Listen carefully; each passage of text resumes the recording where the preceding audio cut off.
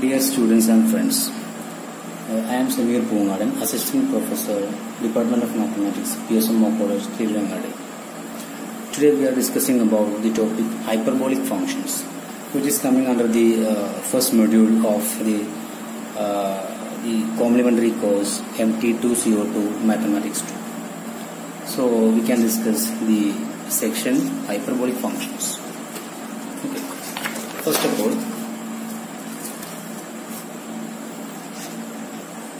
of all, we can talk about hyperbolic sine and cosine. Hyperbolic sine and hyperbolic cosine. Okay. Hyperbolic sine is denoted by sin ht and is defined by sin ht is equal to e to the power t minus e to the power minus t divided by 2, and the hyperbolic cosine is denoted by cos h of t and is defined by cos h of t is equal to e to the power t plus e to the power minus t divided by 2. Okay. These are the hyperbolic sine and hyperbolic cosine. Okay. Here actually sin ht, the hyperbolic sine is an odd function because we have sin h of minus t is equal to e to the, by definition we have sin ht is equal to e power t minus e power minus t divided by 2. So replacing t by minus t, we get sin h of minus t is equal to e to the power minus t minus e to the power t divided by 2, which is nothing but negative of e power t minus e power minus t divided by 2. This is equal to minus sin h of t. So sin h of minus t is equal to sin h of minus sin h of t. So sin ht or hyperbolic sine t, hyperbolic sine is an odd function. It's an odd function. In a similar way, we can show that cos ht or hyperbolic cosine is an even function. That is, cos h of minus t is equal to e to the power minus t plus e to the power plus t divided by 2. This is nothing but cos h of t. So hyperbolic cosine, cos h of t is an even function. Now the graphs of hyperbolic sine and cosine. The graph of hyperbolic sine is like this. This is x-axis and this is y-axis. So hyperbolic sine is like this. This is y equal to sin h of x, and the graph of hyperbolic cosine is like this. This is x-axis and this is y-axis. So this is y equal to cos h of x. So actually from the graph itself we can see that the hyperbolic sine is an even odd function and the hyperbolic cosine is an odd function. Okay. Next, here we know the functions sin t and cos t, or cos t and sin t are circular functions. We know that cos t, sin t are called circular functions. We already know that because if you denote cos t and sin t as x and y, that is xy is equal to cos t, sin t, the ordered pair cos t, sin t. So we will get x equal to cos t and y equal to sin t. Therefore, x square plus y square will be cos square t plus sin square t, which is equal to 1. So this implies x square plus y square is equal to 1, which is a unit circle. So So we can say that what? cos t and sin t are called circular functions. In a similar way, we can say that the hyperbolic functions cos h t and sin h t are hyperbolic functions because we can form the parameterization of this cos h t and sin h t will give with an hyperbolic hyperbola. Because if we take x comma y as cos h t comma sin h t, so we'll get x equal to cos h t comma y equal to sin h t. Therefore x square minus y square will be what? X square minus y square will be 1, because x square minus y square is equal to cos h square t minus sin square t. We can prove that this is equal to 1 because cos h square t is equal to, we have cos h t is equal to what?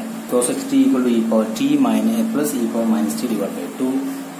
So e power t plus e power minus t divided by 2 whole square minus e power t minus e power minus t divided by 2 whole square. Now expanding this, we can take 1 by 4 outside, then e power 2t plus e power minus 2t.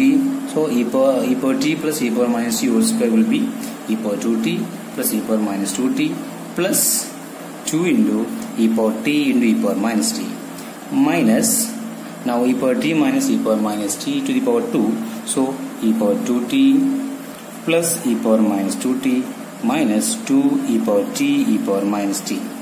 So actually e power t into e power minus t will be 1, and the e power 0, that is 1, so 2, and this is also 2, so 2 plus 2 is 4, and this is equal to 1 by 4 into e power 2t plus e power minus 2t can be get cancelled, because here is negative e power 2t and plus negative e power minus 2t, so this will be cancelled, and 2 into e power t into e power minus t will be 2 into e power 0 minus, here is also minus 2 into e power 0.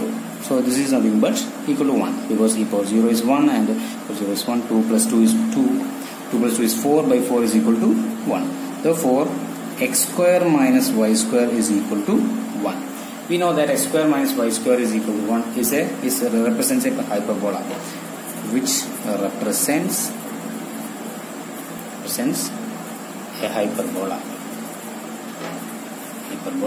Therefore cos h t comma sin h t are called hyperbolic functions.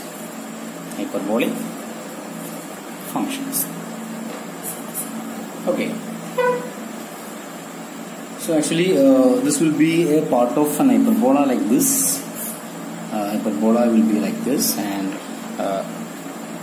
the parameterization of if we take any t, this will be a point like this, and this is cos h t comma sin h t. Okay, this will be a part of a parabola. Now this is 2. Now we can do a question. Okay. Question 1.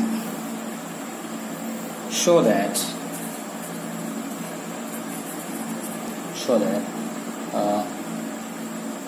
e to the power x is equal to cos hx plus sin hx. Cos hx plus sin hx. It's a simple question. How to prove this? We have to prove this, we have cos hx equal to e to the power x plus e power minus x divided by 2, and sin hx is equal to e power x minus e power minus x divided by 2. Therefore, if you are taking the RHS, therefore cos hx plus sin h of x is equal to, adding this we get 1 by 2 into 2 e power x, nothing but this e power x plus e power minus x plus e power x minus e power minus x. So this is nothing but e power minus x get cancelled, and 1 by 2 into 2 e power minus x, which is equal to e power x, which is equal to e power x. So we can say that this is RHS. So this is RHS and this is LHS. Okay. So it can be proved like this. Okay. In a similar way, we can also do that. Next question is e power minus x is equal to cos hx minus sin hx. Okay. You can do it easily like this. So I am skipping this question. Okay. Try to do this. Next one is okay. Now we defined the hyperbolic cosine and hyperbolic sine. In a similar way, we can define the other hyperbolic functions. The other hyperbolic functions as in the case of trigonometric functions. We know that